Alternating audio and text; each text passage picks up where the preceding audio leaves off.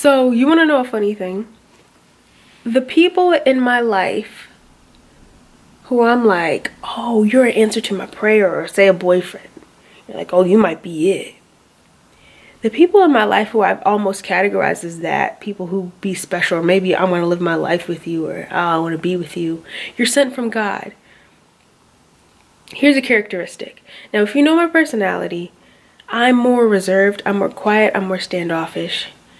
But you know my mind's going. From if you're observing what I create, if you notice me in school, I'm very on top of just getting stuff done.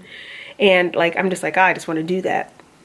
But then, let's say these people I'm referencing, they're very much, I'm here, I want to be in your life, and I'm here, and that's it, you know? And so, to my personality, to a person like me who's like, who's semi-confident in what she does, who's very kind of on the low, a bit, and I'll say impressionable, I've just been like, oh, okay, well, okay, if you're here, then you must be here for a reason.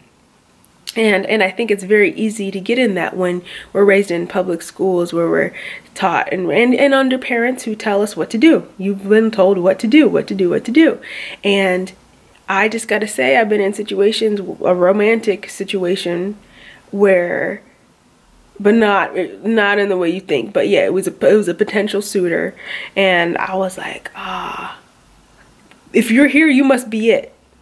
The truth is no, like, let me say in my situation, so many red flags went off, and I was just like, that doesn't feel right, that doesn't feel right, you're not seeing what I'm saying, you're putting words in my mouth, you're not even letting me speak, I feel like I'm a kid in front of you, you keep treating me like I'm a kid, and I was just like, and mind games go on. I don't know if you've been through that, but I just gotta let you know, my lessons I've learned are, you are the one to save you. You are the one who sees what you see. You're the one who has the wisdom to see. And you can carry out an action. And you know when what's in front of you just ain't right, you know? So, I just warn you. I'm warning the people who are kind of like maybe hidden behind the scenes. People who don't necessarily need to be on camera, the people who do their work, the people who are like, on the quiet side. Even people will try to take advantage of you, unfortunately. And you gotta know.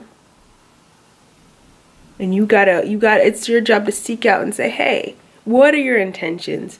I don't get where your way of thinking comes from. Please explain that. If you're not willing, and I've been in a situation with that same individual where I said, please explain, and they're not willing to explain any farther, or they think we're wasting time by explaining. And I'm like, well, like if I can't get on the same page as you, how can we become one, you know? So that's all I gotta say. Listen to you. Always. Pay attention to what you want. And don't be afraid to block out what is not a part of the vision. Peace out.